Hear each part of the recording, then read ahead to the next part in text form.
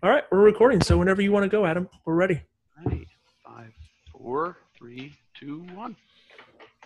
Good evening, everyone. Welcome to the 6th edition of the IAOA's new version of Collabcast, a podcast about insurance agency owners by insurance agency owners and for insurance agency owners. As always, I'm Adam Serwinski, joined by the flat-brimmed philanthropist, Nick Ayers. By the way, before we go on any further, let's just take a moment really quickly to highlight all of our members and thank them so much for the support that they gave to our fellow agents down in the hurricane-stricken parts of the country. We know it's far from over, but it's important really to acknowledge all of you that gave, and thank you so much. It really does mean a lot to all of us that you're all here to support us and to support one another. But now on to the task at hand. For the first-time joiners, I want to let you know that this is your podcast. We want you to steer the conversation, ask questions, be involved. And to do this, we need you to engage in the chat room because you're going to be muted. So what you'll see in the bottom of your screen is a bottom that is just simply labeled chat. That will open up a box that will allow you to type in questions, comments, or just simply interact with Claudia, Nick, and I. Now, please feel free to use it throughout the podcast, although we will ignore questions or statements of, please let me speak, because Nick just likes all the attention anyway. So tonight's Collabcast, we have the distinct pleasure to learn from one of the few people who has sold Craftsman tools and a builder's risk policy. Claudia McClain runs one of the most successful insurance agencies in the Northwest and does so by supergluing her clients to her agency, whether they want to be or not. Odds are if Claudia has written someone's insurance, she will continue to write their insurance, their sisters, their cousins, their friends, their uncles, their neighbors, and even their dogs. So Nick, let's find out how Claudia was able to insure generations of rain-soaked Seahawks and Mariner fans on today's Collabcast. Let's do it. I would imagine being a Seahawks and a Mariners fan, it's got to have its ups and downs for sure. Absolutely, all the time. This year in particular, their defense is just killing me on fantasy.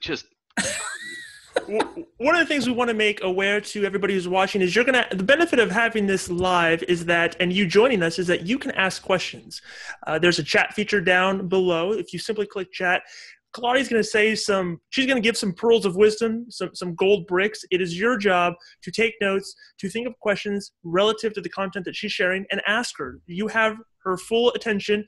Ask her the question and get an answer. So, Claudia, I want you to tell me a little bit right out the gate. I want you to tell me a little bit about how you got into the insurance agency business. And then if you could just kind of give us a small breakdown of current staff and kind of location, just give us the who, where, what, where.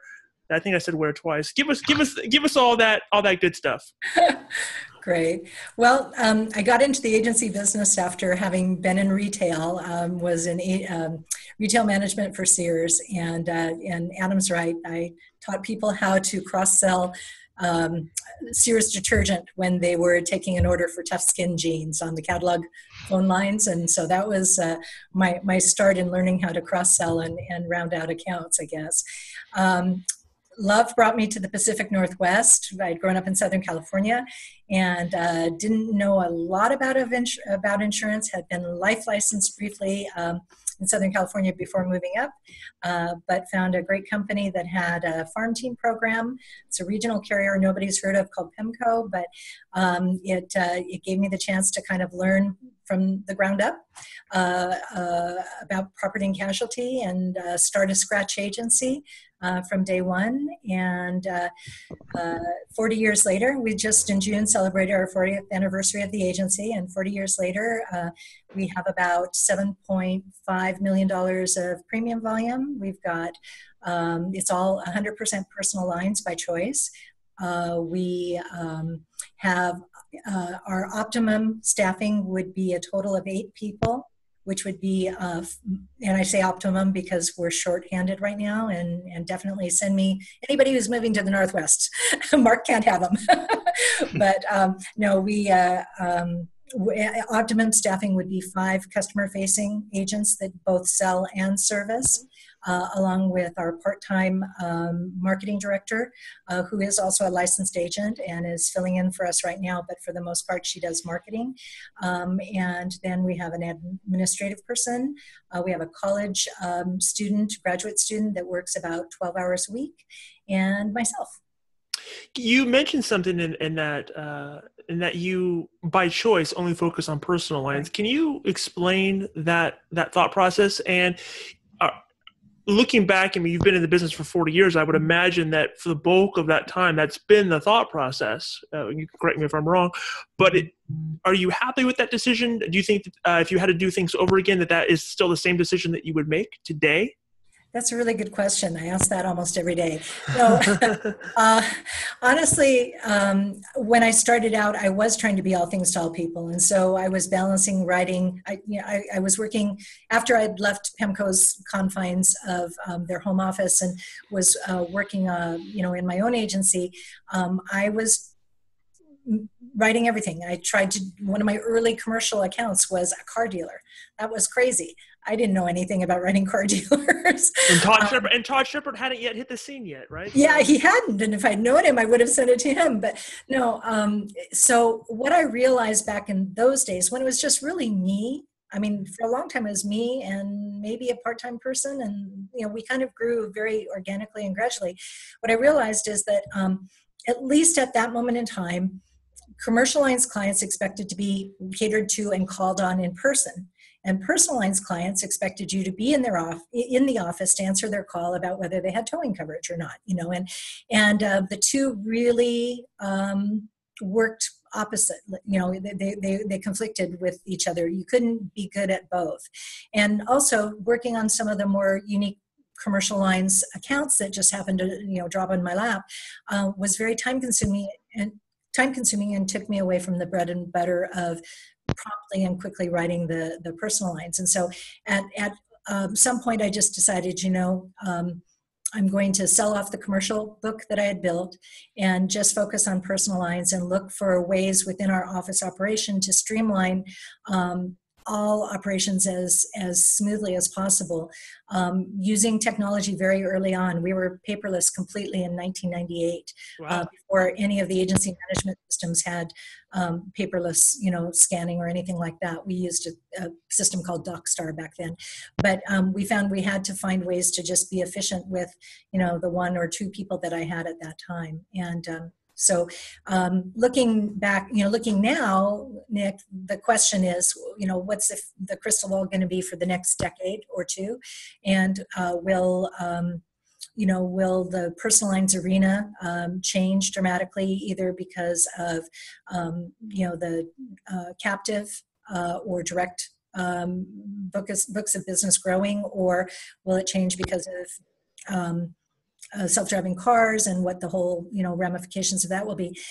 I look at personal lines and I don't think we touch the surface yet, really. In fact, if anything, I think that clients are finding more new and creative ways of using their cars, their properties, their brains in terms of getting into side gigs and creating home-based businesses, to the point where I think we still have opportunity in personal lines. And I think as these things become more complex, the clients need us more than they ever did.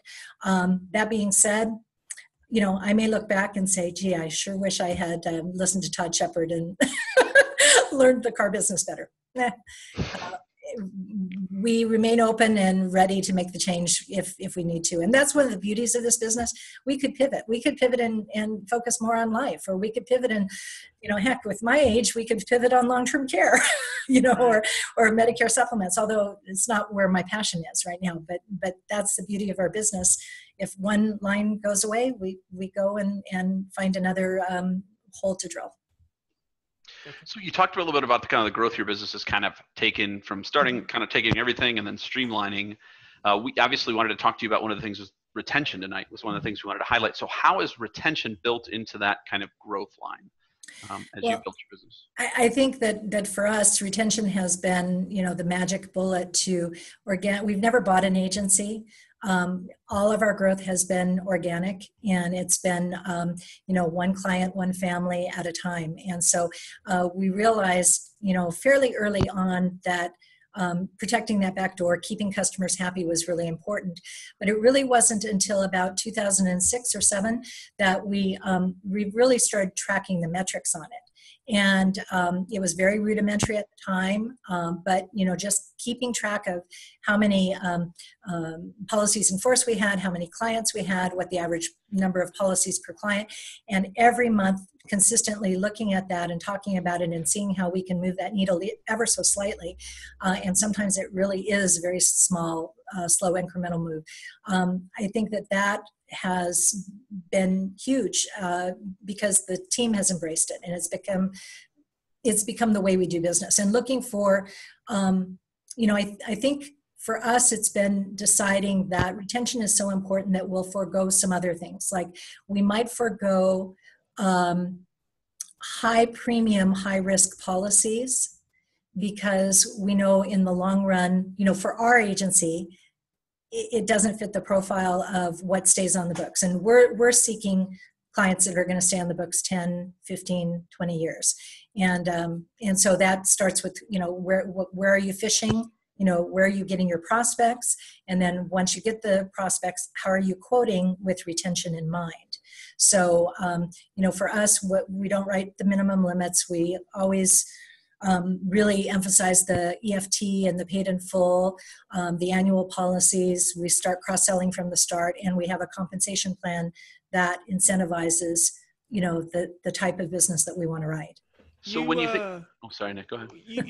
Sorry, you can totally tell this is unrehearsed. So you had mentioned something, and I wanted to kind of delve a little bit deeper on this. You talk about two things. You talk about your staff, mm-hmm. and because retention is such a big priority in your agency, right. Can you talk about some of the different traits that you look for in your staff and how you bring that out in the hiring process? The other thing I want you to touch on, if you could, is just a follow-up. And to remind everybody, there is a chat feature here. If you have questions, like I'm thinking of these questions. We don't have these written down. I'm thinking of these questions because I want to know. I want to take my own notes and watch this again. But so utilize that chat feature to ask questions. But my second part is you talk about where you find these prospects. Mm-hmm. Now, there are times you don't have a clue or an idea. You have an assumption based on how a client might behave, but you're looking for clients for 10, 20, 30 years. Where are you finding these clients? And what does your client that's going to stay for 20 years, what do they look like now? How do you find those people? Mm-hmm, mm-hmm. So do you want to talk about team first, or do you want to let's talk about the team first. Talk about team first. I think that's everybody's challenge. Because we have the unique model where we don't have producers and we don't have CSRs. And I'm not saying that that's right for everybody at all. A lot of people have been hugely successful in segmenting those tasks. But because of that, we are looking for a profile of a person that can be empathetic and detail-oriented, but also not be so shy as to be uncomfortable in making the suggestive cross-sell as an example, or working with somebody and asking for the referral. And so our hiring takes some time, and over the years I've found that if I hire and I use all sorts of different personality profiles to try to find the right fit and gauge the profiles off of the people that in our office have been successful with this model. But one of the things that I've found is that with our model, if we have somebody that's too much of a salesperson, then the service ends up being dropped or not handled correctly. And because of that, then we have customer dissatisfaction and the whole team concept that we work so hard at building, within our group of agents falls apart. So recently, part of the reason that we're short-staffed is that one of our team members who we hired from a sales organization from AAA, we went through a lot of conversations, and he was right on the border of whether he tested for our profile or not, and he was close enough. We went with it because he is a referral. But at the end of the day, he made the decision for a number of reasons that he and his wife were going to move out of state and start another career. But it really boiled down. Even before that, we were kind of noticing that he was having frustration. He thought he should be selling more. We weren't putting the pressure on the sales. We're putting on the pressure on developing that relationship with the client. But 9 years of sales from his prior employer had, I think, perhaps set the profile in his mind that wasn't fitting with ours. So for us, it is a challenge, but when we find the right people, they actually blossom in that environment. And they're paid a very, I think, generous base salary, but then they have the ability to almost double that with the incentives that they develop over time, through cross-selling, selling referrals, and all of the various behaviors that we want. So it's a challenge, but for us, that's the way it's worked best. Just to follow up on Nick's earlier question, though, Yeah. Can we talk about a little bit more about how you prospect with your retention in mind? So where are you setting your lures to catch people who you'll be able to retain? So when you're talking prospecting, obviously, referrals are the number one source of new business for most agencies. In our case, the combination of referrals and cross sales account for about 70% of our new business every year. How we incentivize the referrals are talking about it constantly. We have regular communication programs with clients, and we can get into that a little bit if you'd like, because I really do think that a lot of retention success comes from staying in front of the client and providing value to the client, however you define that with your demographic and your group of clients. But for us, it's a combination of hard copy news cards, just little postcard type things. It's that go out every month. It's email communications. It's unusual offerings, like I think I posted on our group that when the cell phone rules changed in our state, we went and we bought cell phone holders for everybody, and offered them in a special email. And oh my gosh, we've gone through about 1,000 of the cell phone holders. Just surprising clients with things that are unique, being involved in their community and letting them participate along with you, I think have all been the things that have attracted the type of clients that stay with us and aren't as likely to leave for a couple of dollars. And and then even with lead sources, I was looking at, before the call, I was looking at what we're paying within our marketing dollars. Our marketing budget last year, when I added up everything, was about $92,000. Now that's with a large agency, but we spend a lot of money on marketing, and of the marketing dollar, 87% went to only two categories, and one is educating or nurturing our clients, and the other is taking care of our community. And I believe so strongly that that's where I get the passion to continue on, is when the agency grows, the things that we can do within our community grows. And I think that the clients that come to us because they've seen us in the community doing things side by side with them, they're the clients that stick. All right, so let's brag a little bit. What kind of community stuff are you doing or are you driving that you feel have the biggest impact? I mean, what are the things are you doing that's kind of leading people to walk in your door? Okay, so we have a regular calendar of different events, and I know some of the people on IAOA have heard about things like Stuff the Bus, which is a school supply drive where we collected, along with some other businesses, 1,700 filled backpacks over, before the school year started. We've done our Tovember drive, collecting socks for the homeless. We've done working women's wardrobe drives in concert with the YWCA, so that women that are going back into the workforce can have quality clothing. Then we do some things that are just specific to benefit our clients, like the defensive driving classes for our senior drivers. They get a discount on their auto insurance, and we keep them a little bit safer in the process, that we sponsor and pay for, and they just need to show up and we get them the discount. So, there are others. I think also partnering. We do an outdoor movie series in the summer in partnership with the city parks, and it attracts a lot of people that otherwise wouldn't be able to afford to bring their family of 6 or 8 to the movies to see a good family style movie. And so I think that what we're just always looking for is that little bit different activity that we can do that can surprise and delight people. And even and that's where the newsletter comes into play a little bit, or the email, however you want to do it. Every agent I know is doing wonderful things in their community. Every agent I know has, a huge heart and is giving back much more than I am. But what I think distinguishes or has, and it, I think some agents will say, I don't want to be patting myself on the back by telling people that we're doing this or that. I think we need to be the models in our community. We need to be the ones that are out there that are sharing, whether it's through the newsletter or email or whatever, what we're doing, so that other people within our community will say, gee, McClain is doing that, we can do that too. Or the friends of each of our staff will decide to join us at an event. Fun runs that benefit cancer charities and things like that. All of those can be fun, but they can also do good. And I think that's just been I think in the last 10 years, something that has really grown, and I'm looking forward to, what we're going to be able to do even in the future. So I think there's nobody on this call, and nobody's going to watch this who I've never met anybody who has said a negative thing about you.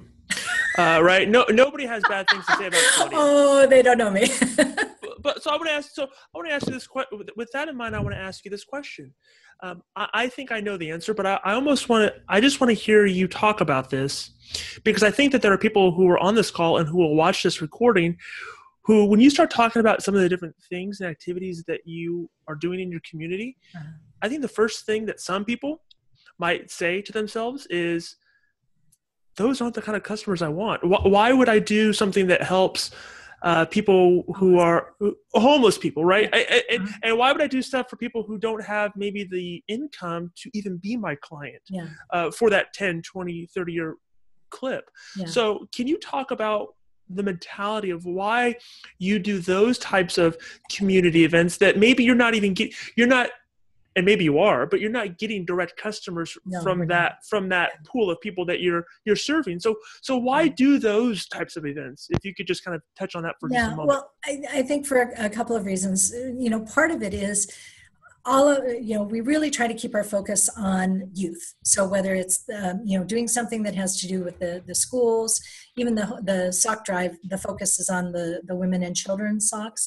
But if we don't take care of the youth in our community at all economic levels and help them to raise up, then, where's our future customer going to be? So I think while we're doing it to be mindful that we are blessed and we need to share those blessings, I think there's also a business purpose in it, and that is that we have to raise our community up. We have to be there. If we're not there, who's doing it? Right. It's a completely different approach. I think a lot of people get into the trap of and I could say that we're guilty of this. We put on specific events trying to capture a certain crowd that's going to come to that event, whereas your approach is completely different, right? I mean, it's not different, but it's just, you're not looking to make today that person who you're giving socks to that their customer. You're just doing it because it's the right thing to do for your community. But when our clients and our prospects hear the things that we're doing, they're either looking at it and saying, oh, gee, my passion is this. Will you help with that? And we try never to say no. We have the charities that are our big ones, but we try never to say no if somebody comes to us with a special request. But the other thing is that they're recognizing the kind of client that we want in the agency is the kind of client that's doing that as well in their own life, in their own way. Yeah, that's a great point. Whether it's taking in, a relative that doesn't have a place to live. I mean, it doesn't have to be big picture, donating $1 million to the hospital. It just has to be people that are like-minded Yeah. and understand that there's value. And I think those are the people that are going to say, if McClain Insurance goes away, that's one less person out there helping our community. Let's put our money locally as opposed to over a 1-800 number. Yeah, and Mark Atkinson, and I agree with you 100%. Mark Atkinson hits the nail on the head in the chat. He says Claudia is a giver at heart because true giving doesn't expect a return, and that's the epitome of selflessness. Great point, Mark. Yeah, absolutely. And cheers to you on that.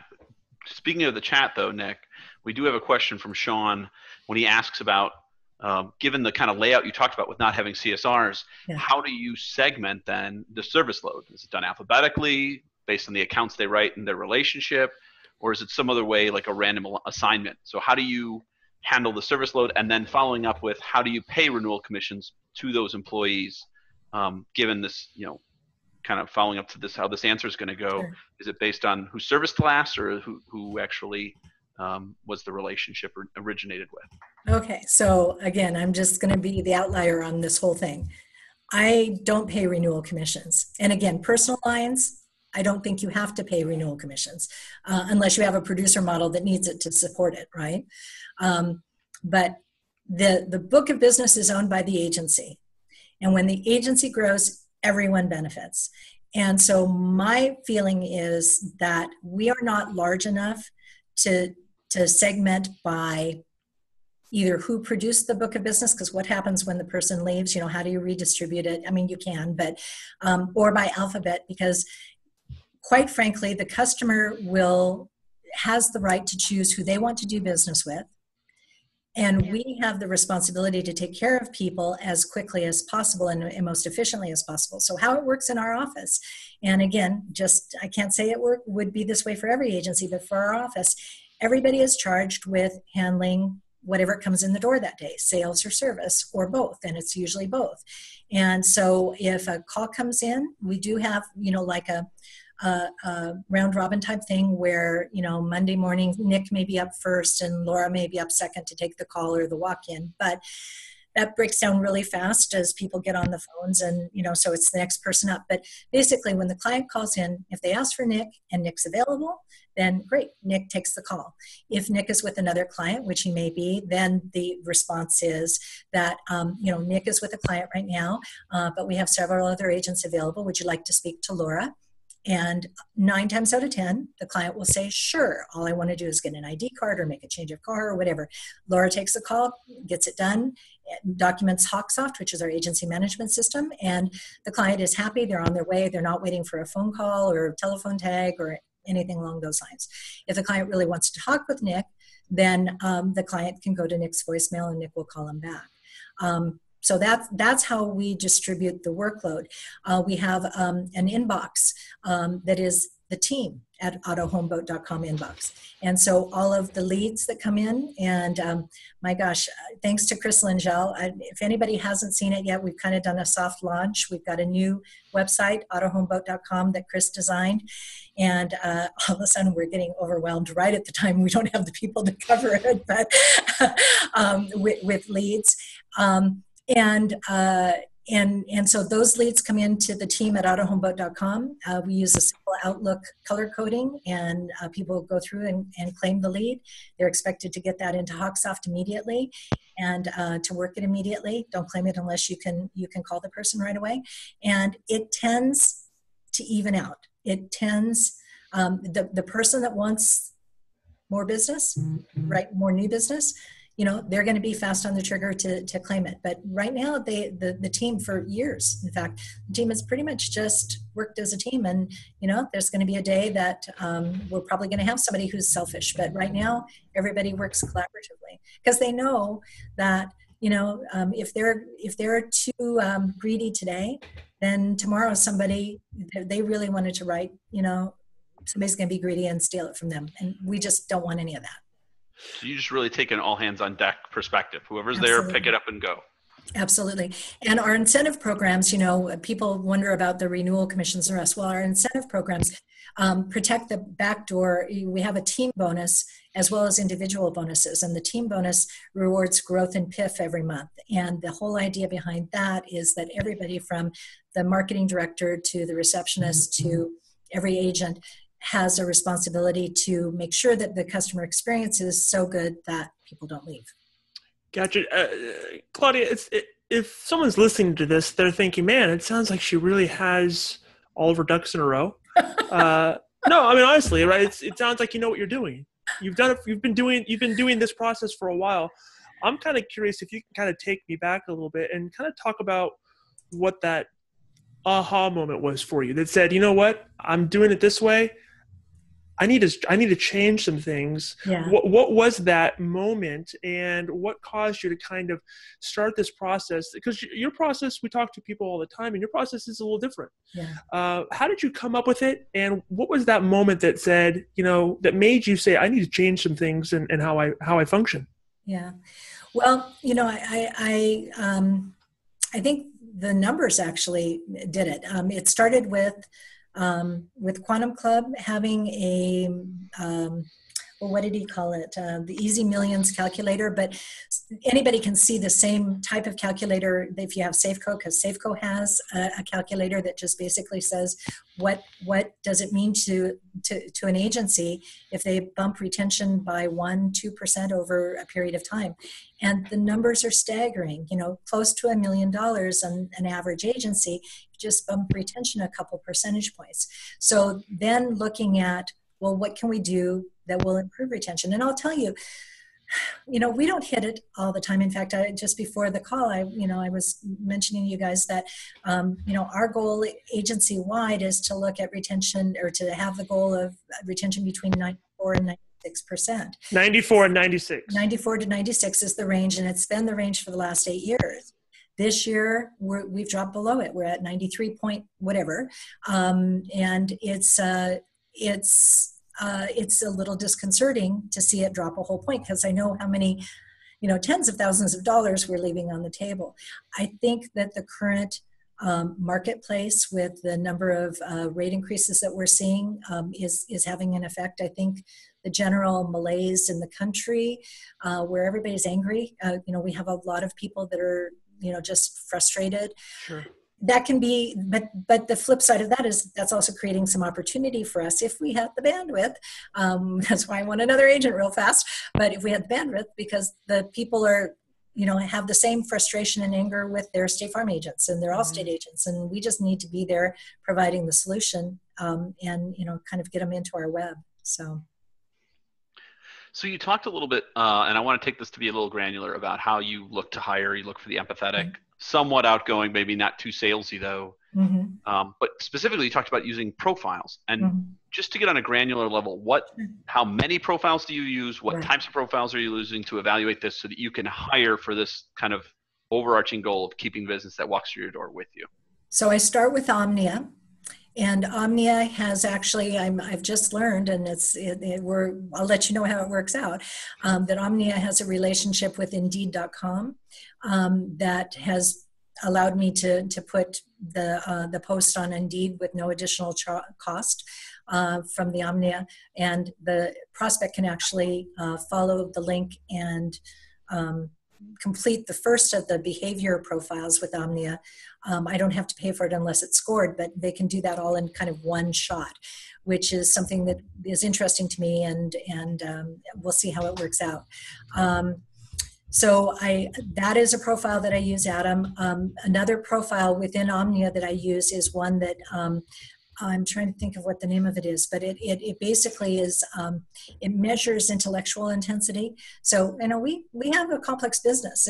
You need somebody who is willing to think a little bit deeply about contracts and how things work, and listen for the red flags. So and we also need people who are quick to learn technology, and that particular profile will assess that. We've also used a DISC profile. I know Mike Stromso has a relationship with a person that is a counselor on the DISC methodology, and we've used that. And we, both with Omnia and with DISC, we profiled our current team, the team that was working, and then asked in particular, Omnia to benchmark against the team members that were the most successful in our model, so that we're not just using a straight defined CSR or defined producer profile. We've got our own custom profile based on the successful members of our own team. Claudia, tell me a little bit about, if you can, do you have any indication as to the average age of your client? I should know that. I can get that for you. I'm just kind of curious because my follow-up question to that is let's say Nicholas Ayers, I'm 34 years old. I'm a homeowner. I have multiple vehicles. I need life insurance, umbrella, all that. I like to think I'm a good customer. Tell me about, I become a customer at your agency. Right. I sign on the dotted line. I give you my money. You give me my proof of insurance card. We're off to the races. Right. Can you tell me what I should expect from your office in that 12 months, with the kind of touches that I'll be seeing, kind of the communication that I'll be getting? Tell me about your process there, specifically in the first 12 months, and really how you get me to stay on the books. Okay. So onboarding process, basically, and you really pose a good question about the average age. I can't tell you that, but I will look it up. I can tell you that we have been very deliberate in our hiring model, to the degree that we can, and to the degree that candidates are available, to have a team member that represents every decade of age. So a 20-something, a 30-something, a 40-something, a 50-something, because I really do believe that if all I did was hire agents that look like me and were my age, then the agency's going to die off in a couple of years, or a decade, whatever. So I think it's really important, because people do buy from people that are like them, and so that's why we need to have kind of a diverse population of agents. In terms of the onboarding, so once a client has completed the application over the phone or possibly with email with one of our agents, everything is handled with DocuSign. The one thing, we have a lot of to-dos that wonderful IAOA members, have proposed, and one of the things we haven't adopted yet, but we need to, is getting the reviews, that review link connected to the DocuSign final documents, because we could do a better job getting Google reviews. But we do that. The agent sends a thank you note, handwritten, to the client. The same day? Same day, or the next at the latest. I mean, if it's 5 o'clock, it's the next day. As the agency owner, we have a you've probably seen it, the vinyl folders that are McClain Insurance, and we have our most recent newsletter in there. We have a client service report card, so we're surveying them on their experience. We have a giveaway, something that might be flat enough to put in, but branded to the agency. The other side, we have a couple of pages with a lot of photos of the team, talking about our referral program, talking about who do you contact, those type of things. That goes in a large bubble packed envelope, very distinctive looking, bright blue, that has a welcome letter with my handwritten note welcoming them to the agency and letting them know we're looking forward to working with them. Then fast forward a few days later, there's an email sequence that starts, and every 6 weeks or so in the first 3 months, you will have an email talking about one thing or another about the agency. And of course they're kind of immediately enrolling in getting our hard copy newsletter and any other emails. So they're getting that along the way. If they have a claim, they're going to get a handwritten note and a follow-up claim service report card. If they refer somebody to us, they're going to get a handwritten note and a gift and the recognition of a charity donation going out. But so altogether in that first year, not counting the normal touches that they would get, which is probably in the neighborhood of about 16, if you count the emails and the hard copy newsletters, they're getting another 8 contacts. Okay.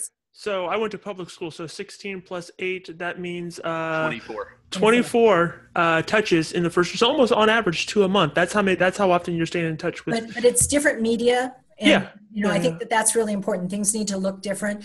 The person that would walk my newsletter directly to the recycle bin is not the same person that might junk the email. Maybe they are, but you have to be sending the message a couple of times with several different media for them to get it. So you send the copy, and this is a question that was just posed. Yeah. Sean had the same inkling as I did. You send the copy by physical hard copy, and you do the email.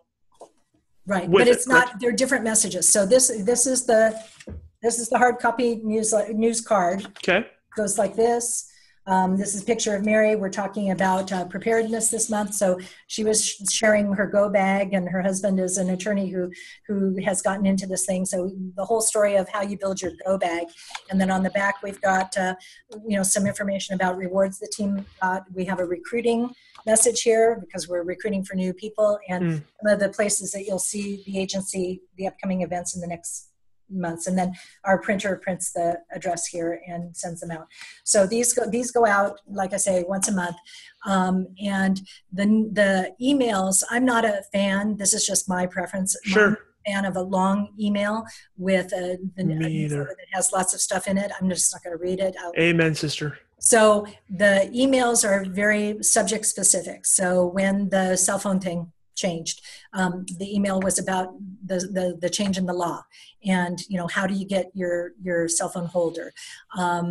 We're going to, right now we're in the middle of trying to win the Reader's Choice Award for our area, and so we're going to piggyback that with a recruiting message and send that out.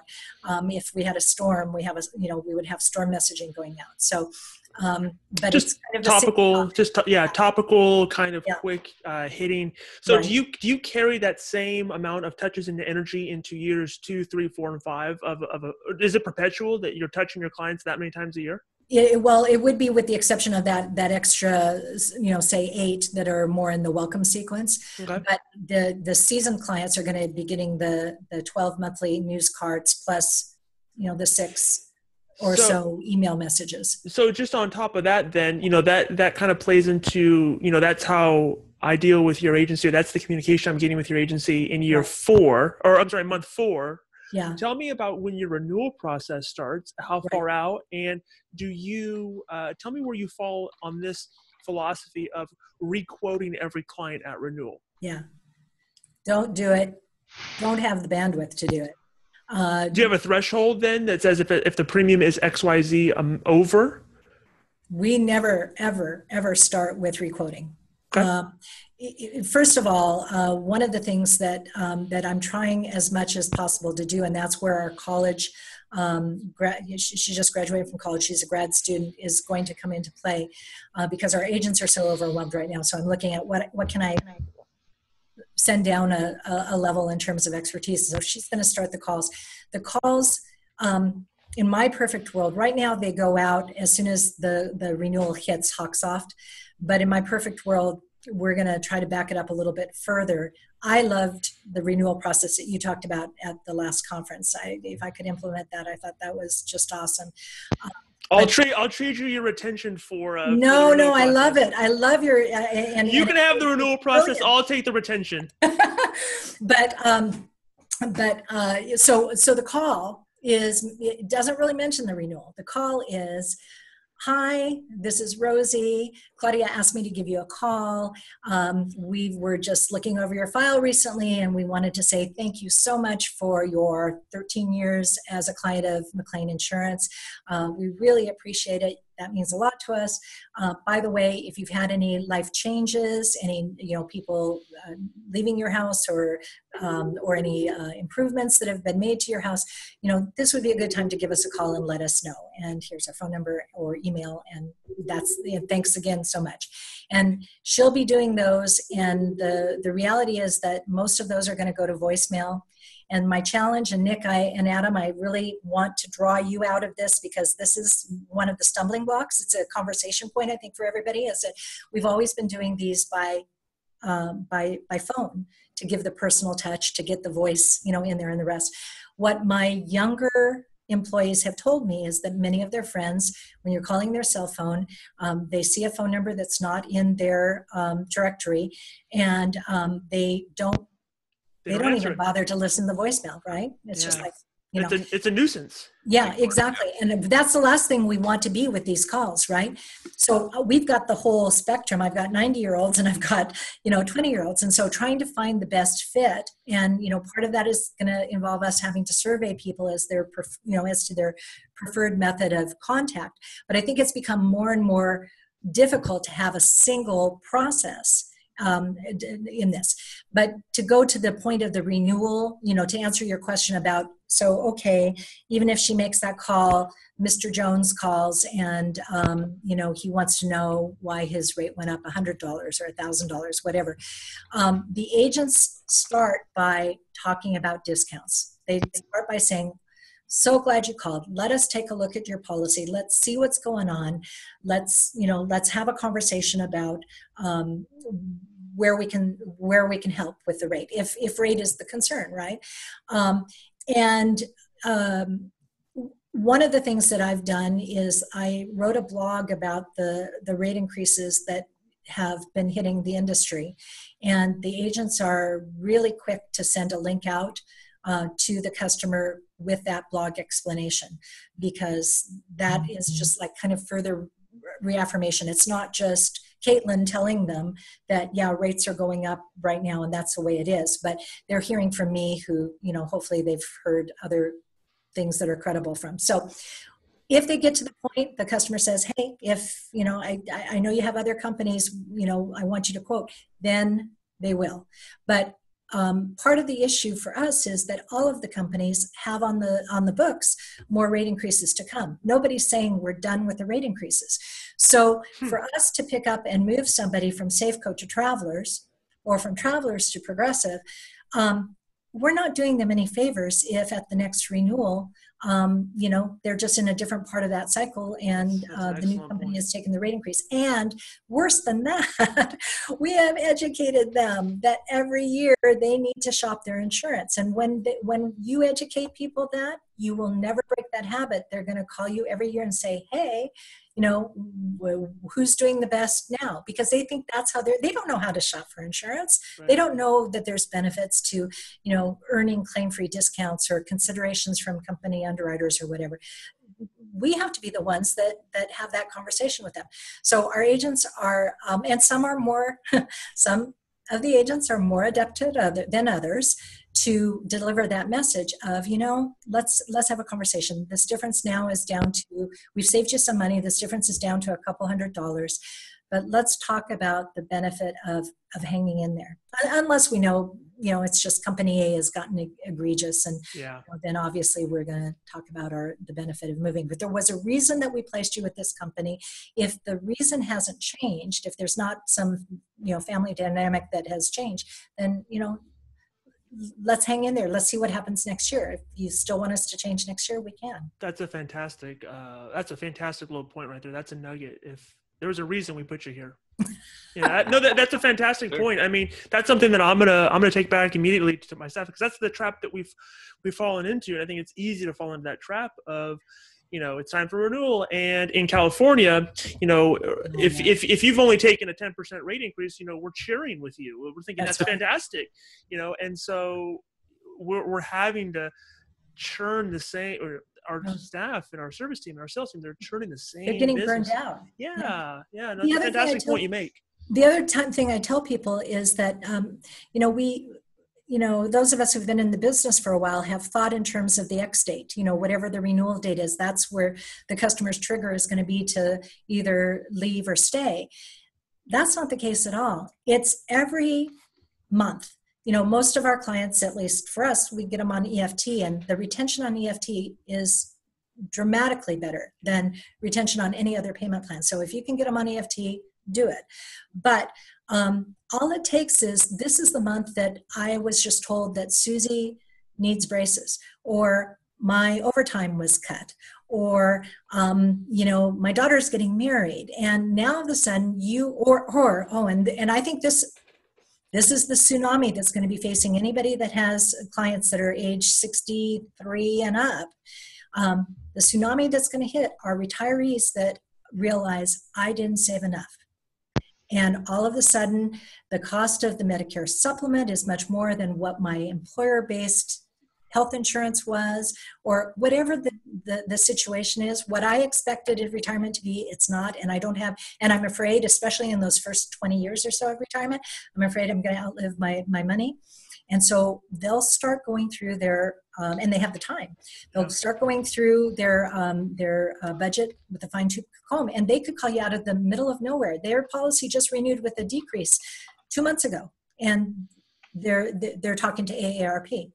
So I think we have to be conscious. That's why it's really just doing something at renewal doesn't really help. It has to be that continual relationship and that continual conversation. So I have a quick comment for you, actually, in the kind of giving better together environment we like to have. Shelley actually from the chat had thrown out that maybe part of your onboarding would be to put the office's number in their cell phone. And then that way they would pick up that call. And so I thought that was a really cool idea of where you kind of just bolster each other, make that part of the onboard, and now you have that, and you could even move it into text or whatever it might be, and it's coming up with your name on it. That's brilliant. Or even just sending it out and one thing I've done with prospecting, and this could be like an onboarding thing, is create my own, and I took this from Aaron Nutting, but I created my own contact and then I text it to my clients, or I text it to a referral source. So they just save that contact. And people are like, why would you have your own contact in your phone? Well, not for me, for people to give to others. And it's almost like an electronic business card. Yeah, I love it. So that might be a way of going about doing it. But a follow-up question, and maybe to play devil's advocate, with 24 touches, 2 a month, I can't imagine you don't get some level of pushback being like, okay, enough's enough. Claudia, we love you, but I don't need to hear from you. Is that something that happens? Like, as for me as an agent owner, that's my concern. I don't want to wear this person out. So there's 6 people who just want to move on to somebody else. Yeah. She's thinking of a nice way to say no. Yeah, right. No, it's a fair question. If it's no, then I'm just going to start calling them every week and see what I can get. I'll tell you, I've had 2 requests to discontinue the hard copy of the newsletter. Now, that doesn't mean that there aren't many more that are just going into recycle, but 2 requests. One was, how long have you been doing it? Since 2006. Okay. In different iterations, but the current iteration probably the last 7 years. Do you send them to people who are no longer with the agency at all? Do you keep those people on the list? It becomes an expense factor. I like to keep the lost souls, which is what we call the people who have left us, in our email sequences. But not the targeted newsletter, it's too expensive to keep them. I'd like to, but I can't. I'll put prospects in, really good, solid prospects in the mailing list every day. Okay. But yeah, Adam, I've had 2 people. One was the secretary of a doctor who was getting the mail of his older father, and she got tired of sorting through the mail, at our newsletter, so she was insistent we take him off. And up here in the the very ecology-friendly area of the Northwest, there are some people that would prefer not to get paper, but only one person actually asked. I think what happens, Adam, is that it's because you do mix it up, it doesn't feel like we're hitting them as frequently as maybe we are. And again, I don't think everybody sees everything. What is the delivery rate? A successful email delivery is maybe 35%, if you're lucky, of an open rate.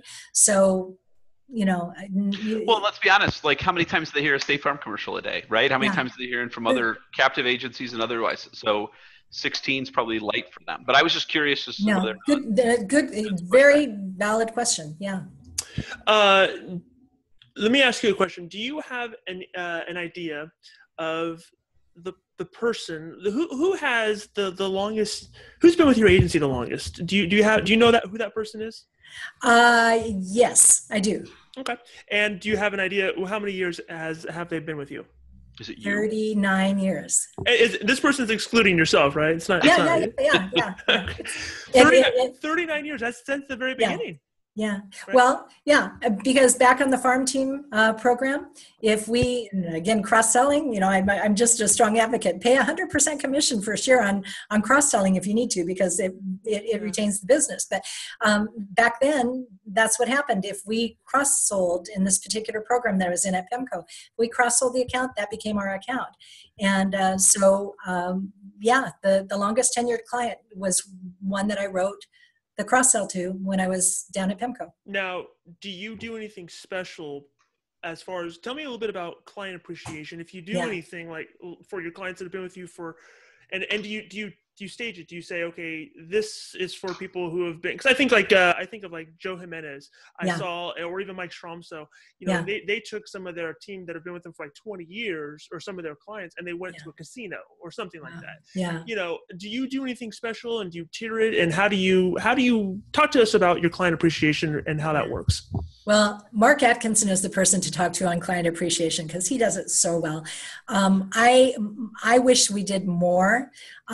We do segment our clients basically right now based on number of policies in the agency. So we've got a silver, gold, platinum type segmentation. And I'm guessing that guy who's been with you 39 years isn't monoline. He's not monoline, no. And so we have done some things like at Thanksgiving that were only for that particular, the gold and the platinum clients as an example, just as a budgetary consideration.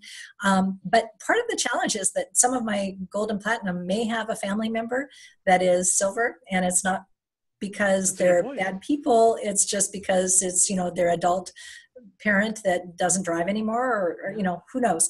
So I've been a little reluctant to do too much in that regard. What I really want to do, and Hawksoft is really close but not perfect yet, is I really want to have the ability to be able to actually say, this is your 32nd anniversary with our agency. That's awesome. And I can do it for anything that has happened since we converted to Hawksoft in 2003. So I can go back that far. But the real long tenured ones, I can't without, we actually even hired somebody over the summer once to try to build the database that would tell us, what the actual anniversary date was. And it didn't end up being accurate. So Rolex is for everybody after their 20. Yeah, but I do think for agents that are starting today, this would be the takeaway. If I were starting today, boy, I would have a data point that was searchable in your agency management system that has the date first started. And I would, every year on that anniversary or in the month of that anniversary, I'd be sending out an anniversary. I think anniversary cards with the agency are more pertinent and less superficial than birthday cards. Sure. That's just my bias, but because, birthday cards, you can, I think it takes more work. It stands out way more. Yeah, exactly. People get birthday cards for their birthday. They don't get you've been with our agency, you've been a family member for 25 years. Yeah. That only happens once. Yeah. Another thing that I haven't done as well as I wish I could, and your presentation, Nick, really gave me the inspiration to try to get that onboarded soon, is I think that when you ask survey clients in a period of time about 6 weeks to 2 months prior to their renewal, and the survey has nothing to do with the coverage. It just is a survey that says, how are we doing? Are we meeting your expectations, right? Do you like us still? Do you like us still? Circle the box, Exactly. Something very simple and easy. You send that out. If somebody says, if they've responded positively, right? What are the chances when they get that renewal that they're going to leave? The Robert Cialdini's book, Influence, says they've done college studies on this. If somebody has raised their hand and said, I'll do this little thing, say something nice about your agency, it's much easier to get them to do the big thing, which might be to pay a renewal that's an increase. And so the side note is if they don't say that you're wonderful, it gives you a chance to repair the damage before the renewal actually hits. Yep. So it's one of those things that are on my to-do list, and I hope somebody gets it done before me. Truly, I really believe that could be a game changer for some of us. Now, I want to just jump in really quickly because I really want to highlight the chat, guys. If you're on with us and you have ideas or thoughts or things you want to bounce off of Claudia, please feel free to jump in the chat. But Shelley popped in with another question, specifically dealing with the number of touches you have and with specifically on regards to emails. Mm-hmm. Do you ever have problems getting with your system if too many of your emails get tagged as spam or immediately deleted or filtered out? Yeah, I've tried multiple different email services. We've used Constant Contact, we've used Agency Revolution, it's going to happen.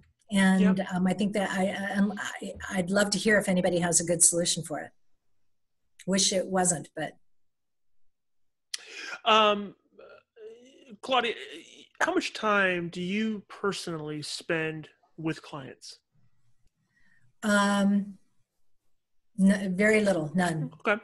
So my office is the first office that they encounter when they walk in the door. Mm-hmm. So they know I'm here when I'm here. And I try to be, except when I'm traveling for business. And when they come in, I always, either when they come in or when they leave, I always try to pop out and say hi and thank them for being clients of the agency. And that's particularly the case whenever we're doing any campaigns where people are coming in to, pick up giveaways or to donate. I always make Flag Exchange Day. I'm always here to be present there. But when it comes to actually, making that car change or anything like that, it was a hard decision for me to make a few years back, but I had to take that step back. I built the agency doing all that stuff and doing it better than everybody else in the agency. It was in your blood. Yeah. But I realized that I wasn't doing the right thing for my team. Important things like getting payroll out. That never, was the exact issue. But I wasn't doing the things that I needed to do for the team to lead them if I was also trying to take care of, Mr. Jones's claim. So It's been really hard, but I have taken the step back. People know I'm here, but I'm not doing the work.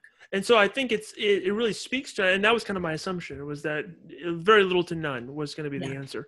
So that really speaks to the cohesiveness and really your leadership style, that you're able to have a staff that when the name on the door says McClain and they're not speaking to Mr. or Mrs. McClain, they're speaking with Nick or with anybody else in your office, that they're able to maintain this kind of cohesiveness and this environment where people still want to do business with your agency when they're not dealing with you specifically. And you had to how long ago did you make that call? I probably started stepping away about 6 years ago. Okay. And I finally got to the point where and it had to do with, did we have enough coverage in the office that I could do that without leaving people hanging? Yeah. I probably stepped away fully, over a period of 1.5 years after that. So 4.5 to 5 years. Wow. So I want to jump on that humble brag. You were doing it better than most of your teammates, right? You were doing it in the office on yourself, right? That was my ego. At the time, I had to be the best salesperson. You've got to be it, right? You walk in that room and you own it, and that's how you built your business. And the question, I guess, the follow up I have is, how did you build your process to basically replace you, right? Because if you were the best, if you were the one who did it better than everyone else, when you built this plot process for retention, or even just the process from all these touches that we've talked about tonight, how did you take your factor into account for that build out? Yeah. So I think you first have to identify one or maybe two people on your team that you could feel comfortable handing your very best friend over to and know that nothing's going to fall between the cracks. And if you haven't found that person yet, then you've got to find that person first. And so I was lucky enough. Nick has been with us now, and by the way, he's going to be here, be in Phoenix. Yeah, awesome. So Nick has been with us now. In December, will be 17 years, and he will have ownership of the agency by the end of the year. A small percentage, so that he is an owner of the agency. He started as a receptionist. It was only going to work one semester and then go back to college. So it's possible to grow somebody into, he's a far better agent than I ever was. He just has this natural instinct of how to work with clients. So I was lucky enough to have Nick, and then later Laura and Caitlin joined the team. And so if somebody came in today, I would actually tell the client, any one of these three people would be by far and away your better choice to, I'm here. If there's any questions after you talked with them, you're welcome to, come and chat with me. But I have a feeling that they can process this more quickly and more efficiently, and, with the professionalism that you would expect from us. Yeah, I think that's the struggle that I at least have now, is I want to get to that place where you're at. Mm-hmm. Where I struggle, and I think a lot of agents with staff probably struggle in this area to some degree, is having that trust. You may have a fantastic staff, but you have these relationships, and you more so because you've been doing it way longer. Yeah. But you have these relationships with people, and just handing them over to somebody else where you're not able to control every aspect of that relationship from your end is tough. It's tough. And you have to have an agent that's willing to keep the lines of communication open, so that if you have handed over, the VIP client to that agent, that they're willing to keep you posted, so that the next time you run into your good friend Margaret, at a foundation board meeting, that you know what's going on in her life because they've trusted to report back to you what's going on. And not just clients, but for me, my struggle is referral sources. I mean, you deal with the referral source that's been dealing with you for a number of years, and now you're handing that off to somebody else. And I think you hit it. You phrased it so well. Your time is very valuable in the agency as the agency owner. Going to that person and saying, you know what, Adam can do this. This is what Adam does every second of the day. Yeah. He can do this better than I ever could. You're better off with Adam. I'm here, but Adam is he's got a PhD in this, and I just make sure the lights are kept on, and we have internet service. Yeah, that's what Adam does, right? So I think how you spin that to your clients, your referral sources, it makes all the difference. Makes all the difference in the world. So, but I do want to circle back because one of the things you're talking about there is talent, right? It's really talent driven, finding that person to rely on. Yeah. But I think some of it probably has to be processed too, right? And we've talked about it with the touches. So what if any process things that were your kind of what you did and how you just built your agency, did you impart then on your process as an agency as a whole? Was it that everyone take it as it come kind of attitude, or was it, something like that became part of the process, not just we got really lucky with who we hired and we kept them around? I'm not sure. I'm sorry. I guess I'm not sure I'm following the question. Sure. So unfortunately, some of us are not always able to have the best talent, right? Well, and so that's everybody. Right. Yeah. So but when I had asked you the question about how you kind of recreated yourself and maintained your level of service and care and retention, you talked about the people, and that's certainly essential. Yeah. But did you do anything, or did you part anything on the process that you tell them to hold or to maintain? Well, So there are processes, written processes that we are hopefully continuing to update. We've moved over to a SharePoint platform, and the processes are being built again because they get out of date over time. But for somebody new to the organization, we realize that we're not doing any favors, in terms of setting expectations unless they've got something to fall back on. I can't remember whose webinar I was on, but it was brilliant. The comment that was made, I learned from everybody else, and we just try to implement it, but was you have to have the process written out to the degree that if Mary comes in the office to work on Saturday and she needs to get a binder out, that she can go to that process designer, to that we call it the McClain roadmap, but she can go to a document that's in SharePoint and she can pull it up and she can go step by step and know exactly what she's going to do and not have to worry about asking anybody. Your newest person should be able to have the roadmap to guide them. And, that's a work in progress. We don't have every process written out the way it should be, but that's our goal. And we're moving, toward that.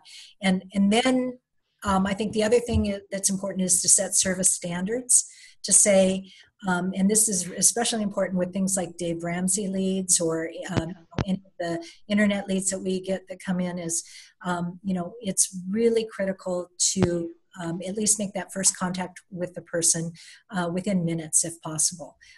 That's your best chance of closing the sale. You may not close it right at that moment, but the fact that you made contact with them within minutes is impressive.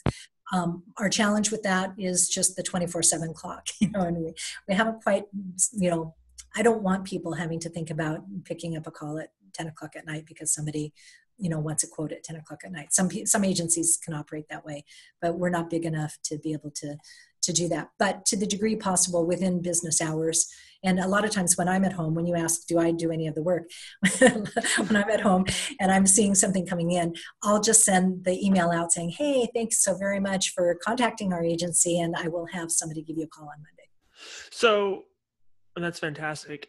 Dave Jackson from Jackson Insurance in sunny Gilbert, Arizona, has a question.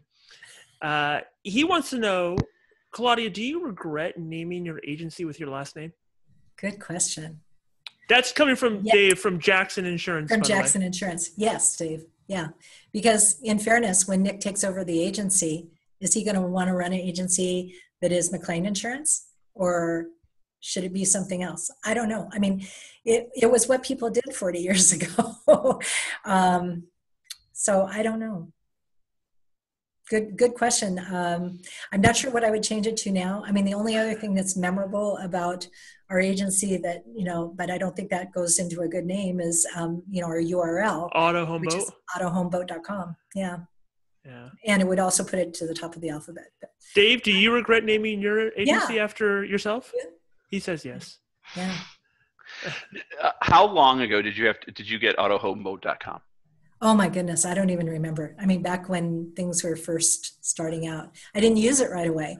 In fact, some of my old emails I had the URL, but I didn't have it coordinated with the registry, and I needed to get an email address set up. And so some of the old emails were like McMC, because of McClain, McAgent.org. I still have that email. I don't use it, but yeah, it's been a long time. I couldn't even tell you. I was just curious about that. But so do you have, when you look at this kind of what you've built and kind of,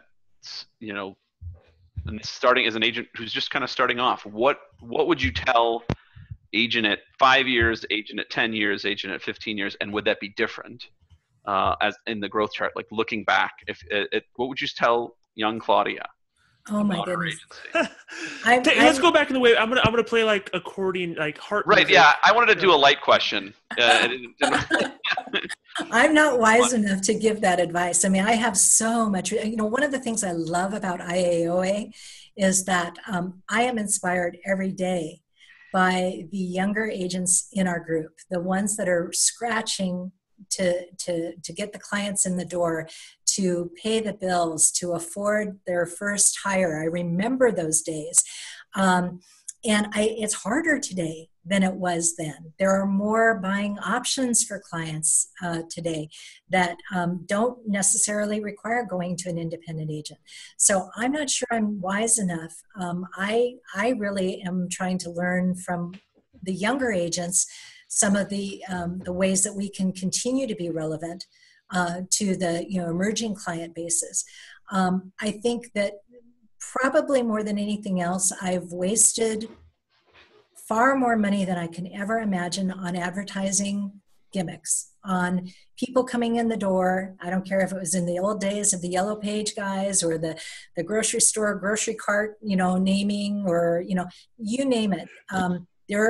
People are better salespeople than I am, and they'll come in the door and they'll say, "Oh, this is the best thing since." And the number of times that I made mistakes, investing money that could have been, again, going back to the two major places we invest: our clients, their education and their safety, and our community. If I had known enough back then to invest in those two areas and trust the process that it will, in the end, deliver what we want. I think I'd be happier, because even if I wasn't any larger as a result of that, there would have been families that would have benefited from the education, and there would have been, people in our community that would have had a little bit more financial assist. So. Yeah. What's your most regrettable gimmick that you paid for? You brought that up. I want to know, like, were you out spinning signs? Did you? Oh my goodness. What was the worst? Oh, you've got me. Without a doubt, the years of Yellow Page, before I gave it up, probably, but everybody would probably say that. Advertising on the sports calendars. I'm probably going to make some people mad. When the sports teams, the high school sports teams, come and sell you the little business card thing on their calendars. Who's paying attention to that? I don't know. I want to address something, and we're going to wrap it up here because I know we've taken way too much of your time. And it's not my time, but everybody else's. We're going to wrap this up unless we get a couple, last minute questions. But I know you're really involved with a couple different outside organizations that are complementary to our industry, things like ACT and other things. You spend a fair amount of time, I think, kind of going places on national councils and all that good stuff. What do you see as somebody who has been in this industry for 40 years, has seen a lot of change? Where do you see the independent channel in the next few years in regards to technology as opposed to just behavior? What do you see as in that very near horizon of our industry? I think our distribution channel has both opportunity and threat. I think if we keep doing things the way we've been doing it, and I don't mean the members of IAOA, because in general, we're talking the industry in general. Exactly. If we're talking the entire industry in general, people have to either step up their game or get out of the business. There is no place for a carrier to have to worry about whether an agency has an agency management system, has paper files. Carriers, they are not, they really are looking at our channel. And if the first thing that they see is that, or if carriers, the first thing that happens when the rep walks in the door is the agent is, arrogant and rude to them, they'll find a way to not use us. They'll find a way not to need us. I think that we need, I think the opportunity is there are some carriers, awesome carriers, that are really trying to lift us up, to help us to have the tools to find the way to connect with that consumer that they know wants to work with an independent agent. And so I think that the best thing we can be doing is encouraging each other to step up our game. I have a friend who has an agency, still doesn't have an agency management system. I'm constantly bringing that question up to him, because at some point that agency, if he has to sell suddenly, that agency is not going to have any value without having the proper automation.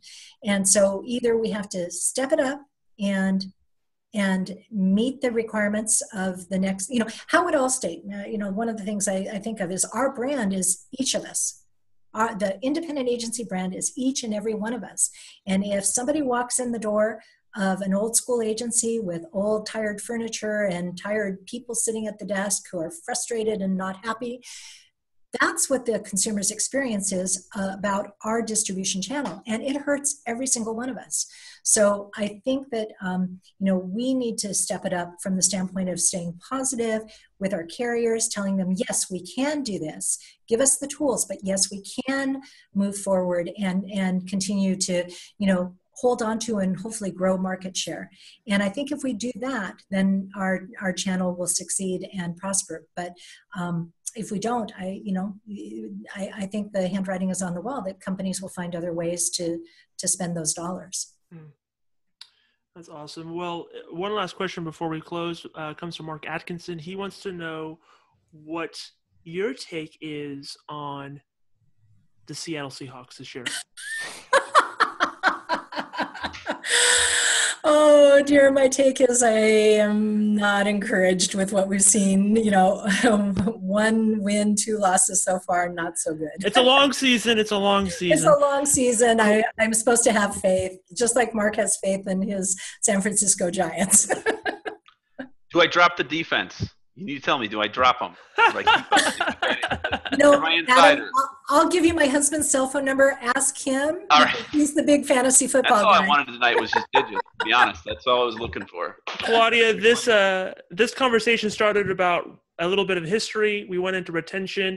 We talked a lot about the industry and best practices. You were worried that you may not be able to deliver the value that people were looking for. I think this was a fantastic interview. I think you delivered great information all across the board. I think anybody who listens to this is going to be able to take real actionable steps if they were taking notes and paying attention. And listening to somebody who's been there, who's done that with great success and longevity. I just want to say thank you so much for everything that you've done in our industry, everything that you've given us, and for taking the time. I know you have other things going on right now, and this was something you squeezed in. I'm so adamant, I think, can echo the same. We are so appreciative that you took the time tonight. In closing, is there any last words, anything that you want to say that would encourage other people listening to this, or maybe who's just starting out on their run and looking to be where you're at in the next 40 years? Oh, I can just, all I want to do is say thank you for inviting me to participate tonight. And thank you to everyone who shares so generously with IAOA. And I hope that I will see everybody in Phoenix. Yes. And with that note, we're going to end the call. You guys have a fantastic night. On behalf of myself, Adam. Thanks, guys. Really appreciate it. Thanks so much, Claudia. We're going to end this. Thank you so much. You guys have a great day. Good night. Good night.